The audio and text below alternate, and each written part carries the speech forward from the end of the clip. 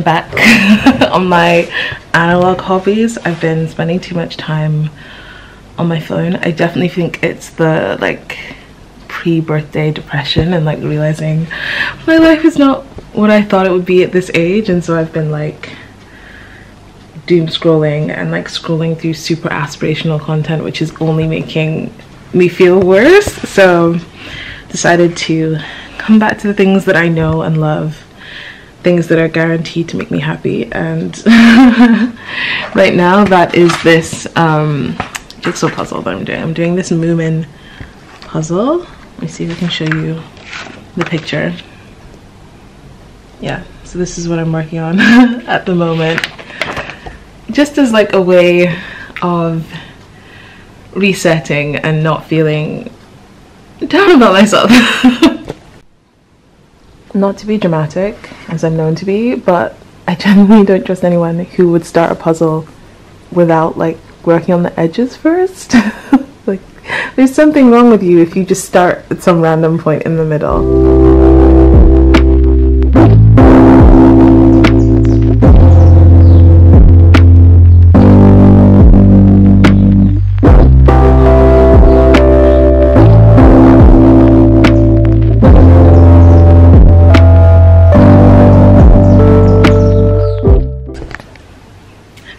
I'm gonna do something out of character for me. I'm gonna make a regular latte instead of a flat white. I don't know why I thought this was interesting enough to vlog about, but yeah, that's what we're gonna do. I totally forgot that I have this mug. It's so cute. That's what we're gonna use.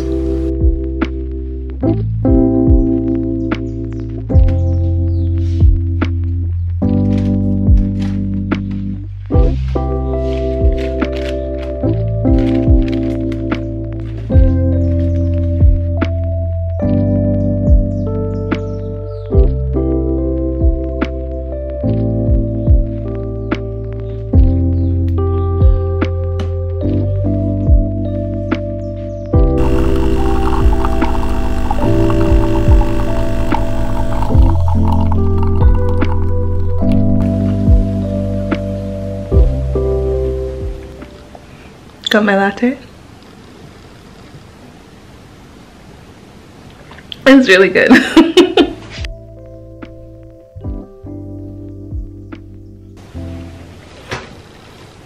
I just finished this book, Half a World Away by Gayle. This is the second Gayle book that I've read, and I don't know, I feel like I deserve compensation for the emotional toll that this took on me. Like, I finished this on the train and I was properly crying. I mean, he's a brilliant writer, but I think I need to take a wee break from his stuff just for a while, because like, I mean, literally one of the quotes on the blurb is emotionally high voltage, and I was like, yeah, fine, whatever. No, I cried. So that's enough Gayle for now. I did want to show you my little July TBR. June was so fast that it's like, as I was getting these books together, I'm like, oh, what am I going to read in July? I was like, July? Like, that's proper like summer. Like, July is here in literally just a couple of days, and it feels like June was barely like a moment. But yeah, these are the books I'm planning to read in July. I've got a few different audiobooks on the go. I'm not going to talk about those, and obviously like I'm picking up books that I'm reading for work and for just other stuff that I have going on, but these are the books that I'm gonna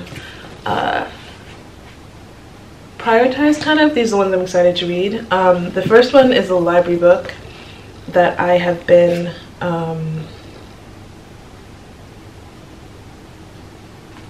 wanting to read for a while, ever since I read the author's book on feminism, which, is it Feminism Interrupted? I can't remember the title, but that book was great for me as like a real, I think I read it during uni. It was like a really good like text for me to kind of articulate thoughts that I'd had or things that I'd been interested in.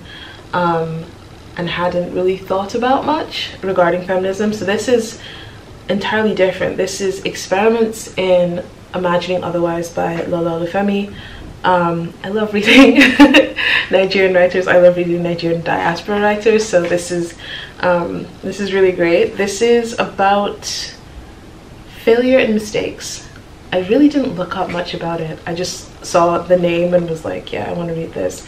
It's like poetry and prose. Yeah, weaving together fragmentary reflections in prose and poetry. This is an exploration of the possibility of living differently, grounded in Black feminist scholarship and political organizing. Sounds right up my street. Yeah, I had this on hold at the library for a wee while, so glad to finally get started on it. And then Interior Chinatown by Charles Yu. I am on a year-long book buying ban, and what's wild is that I think I bought this last year or maybe the year before, I'm not sure, at a charity shop, and this just goes to show you like how bad I am at actually reading the books that I buy, because it's been sitting on my shelf, and not even like my big bookshelf. This has been sitting on top of my shelf where I put the books that I'm really excited to read. It's been there and I just haven't read it, which is terrible, really. So that's what we're gonna read now. One of the things that drew me to it when I picked it up in the shop is that it's written like a screenplay. I'll show you a page. It's like this. It's low-key written like, I mean, not low-key, it's written like a screenplay, which I think is going to be really fun. I do like, so, you know, experimental fiction, books that make me think, how interesting that you thought to write it this way. And yeah, so this is about a man, Willis Wu, who kind of exists as this generic Asian background character, and then the novel apparently is about race, assimilation, and popular culture, which right up my street, to be honest. Yeah, I'll put the description on the screen or something, because I'm terrible at giving like little synopses, but yeah, this one looks good. I'm looking forward to reading it. So a couple of weeks ago I did a panel at a romance festival. I was chairing that panel with some wonderful authors, and obviously it was about romance, and one of the names that kept coming up all the time was Emily Henry. And I love romance as a genre, like it's probably my favorite genre out there. And I've wanted to read Emily Henry stuff for a really long time, but I had been getting it from the library, getting them as audiobooks, and for some reason I just couldn't get into the narration. Like I really struggled, and I know that she was, as far as the ones that are available in the UK, I know that she uses the same narrator, and I've listened to other books by that narrator and haven't really loved it, but with Emily Henry stuff, like I just was struggling to get into it.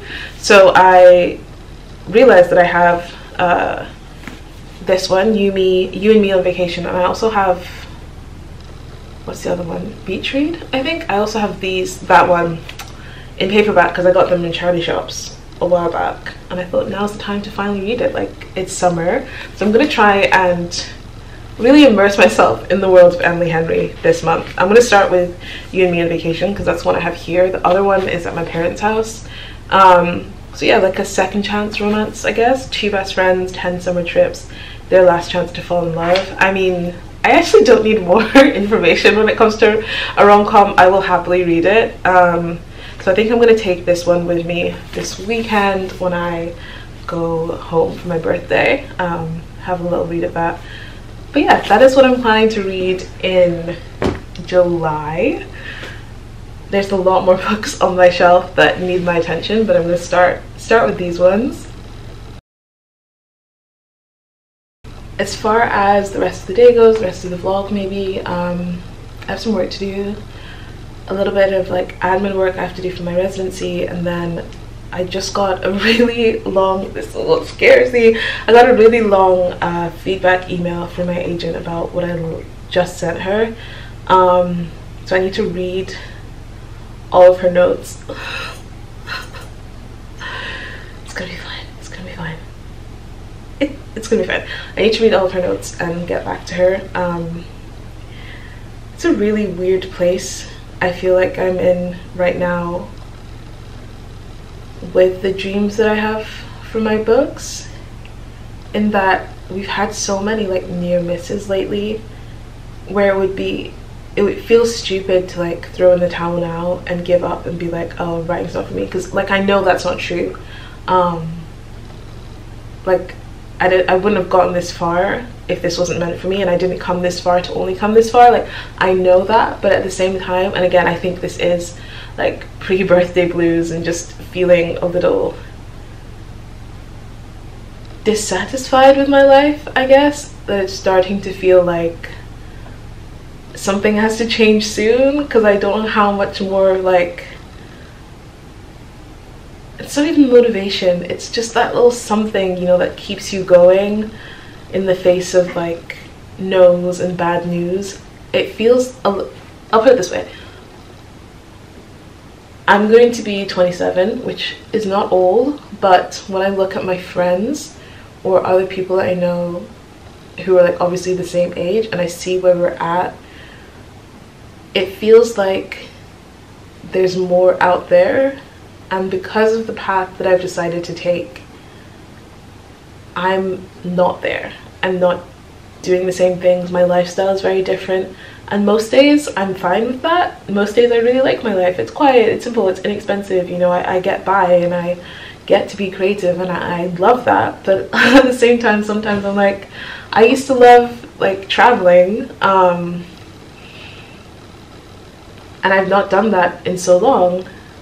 Back when I had a 9-to-5, I had more like, yeah, just disposable income, like the ability to do things, and I didn't. And now I'm like, look where you are a few years later, and you've not got those things, and it just feels like, yeah. I'm trying really hard to remind myself that this is a choice I made, and if I wanted to go back into like corporate work, I could do that, but that's not what I want. Especially with the residency that I've been doing this year, I have really enjoyed working with communities and community storytelling, and it's like, it's made it so clear to me that being a writer, being a storyteller, being like a creative facilitator, that's what I'm meant to be doing. It's just kind of that feeling of, when will there be more for me? And realizing that, like, I know it's coming, but in this kind of period of like, it's here but it's not here, and I'm hoping for it and I'm working towards it, but it's not my lived reality. How do I keep myself feeling excited and satisfied and, you know, happy with my life? Because yeah, I don't know if that made any sense, but I'm just really trying to remind myself of all the wonderful good things I have in my life, remind myself that this is a choice that I made and I want to be here, and just because it doesn't look how I thought it would look doesn't mean that it's not meaningful.